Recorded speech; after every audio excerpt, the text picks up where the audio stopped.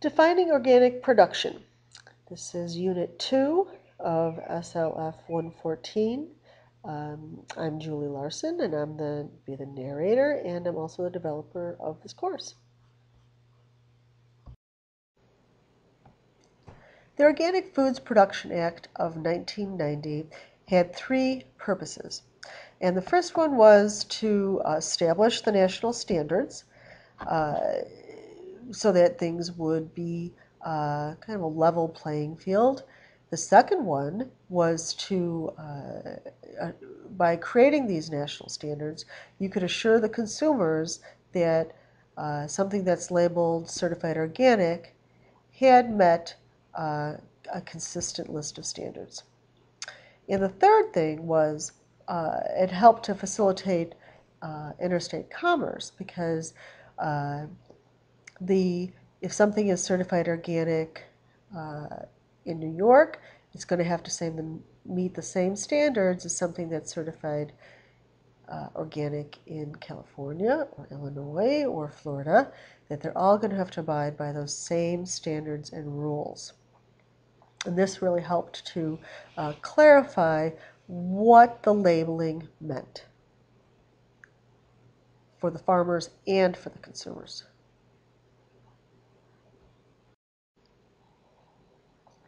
So who decides what the standards, organic standards are? Well, there's the National Organic Standards Board. And this board is appointed by the Secretary of Agriculture, and it's a federal advisory committee.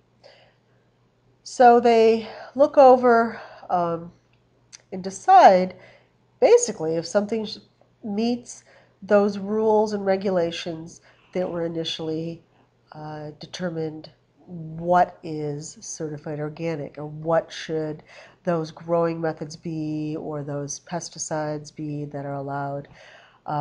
So this board decides whether any of these new things that come up will fit within those standards. Um, the USDA must approve and adopt these recommendations before it becomes policy. So even though they make the recommendations, it really, until it gets the USDA says okay, it just stays as a recommendation. The NOSB is made up of a variety of, I guess you could say, shareholders in the certified organic world.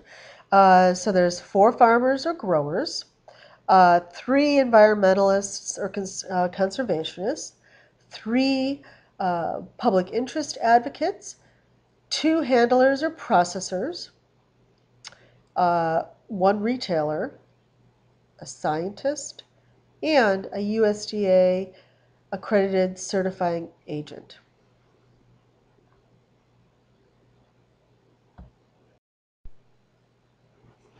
In order for the to ensure that the standards are being followed by a farm or processing facility, they need to be certified. And once they're certified, they can sell or label or represent their products as organic. If for whatever reason the organic operation turns out to be in violation of the USDA organic regulations, but they are promoting themselves as organic, there are financial penalties up to about $10,000 for that business. Uh, and also, if they are certified organic, they can have their certification suspended or revoked, as in the case of a certified organic poultry processor in Illinois, Central Illinois. They lost their certified organic certification, which meant that the poultry processors that were taking their chickens or turkeys or uh, any of the other smaller poultry, if they were certified organic, they now lost their certification also because they no longer had a place to take their poultry for processing. uh, created a number of problems for a lot of the poultry producers in Illinois, certified organic poultry processors, I mean, poultry producers. Also, in order for the certification process to be handled, it's done through a third-party certifying agency that is accredited with the USDA.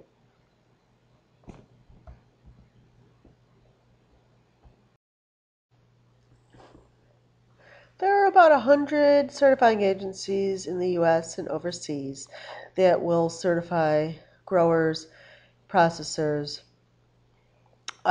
for to be certified organic through the NOP program.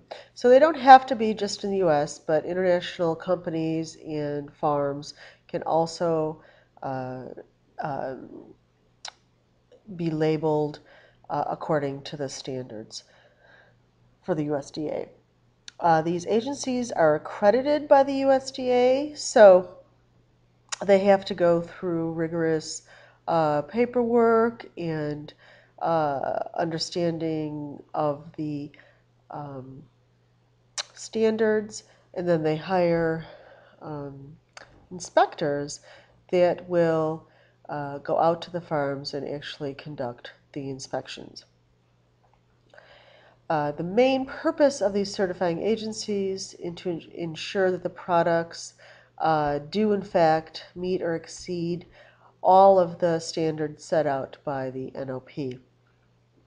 Very important that they do that. These certifying agencies are also quite different, even though they have the same goal. They can have a different fee structure. Um, they can, depending on, um, some of them might be more uh, versed in livestock, some might be more in row crops. So when you're thinking about finding a certifying agency, it's really important to find one that suits your needs and will actually help you to get your certification. So we're going to talk a lot more about this in a few weeks here and walk through the entire process.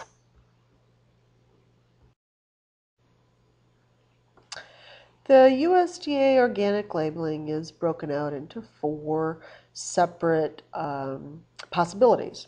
So, first being 100% organic, it is what it is. It has to be 100% organic products in that container in order to be labeled 100% organic. Next one down, you can be certified, you can have a label that simply says organic. And this means that you have to have 95% of the ingredients are certified organic. Um, when they talk about the non-agricultural substances, usually they mean salt and water. So you indeed, to be labeled as organic, you have to have 95%.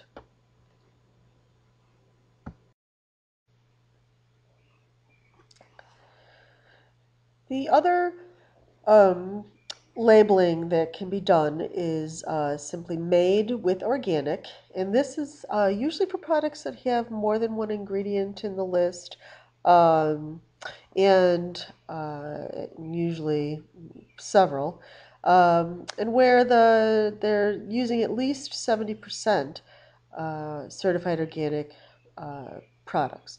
So um, the so as long it can say made with organic, but they cannot put the USDA organic seal. Cannot use that.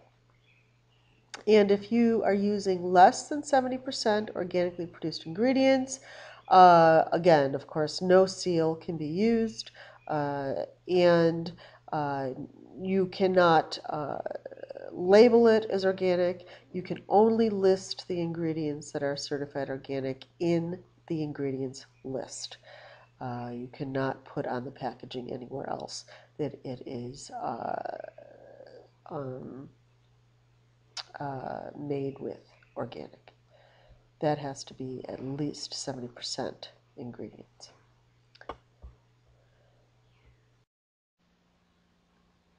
So the USDA's National Organic Program, uh, while providing the strict standards, growing standards and processing standards that uh, are uniform and that all growers have to abide by throughout the country, and if they're labeled certified organic in other countries as well, by having those standards, it's allowed for much better consumer understanding at the grocery store. People can see that label and be assured that these standards that have been in place are actually growers have been inspected, and that food that's labeled certified organic is in fact following the very strict standards that the USDA has put into place.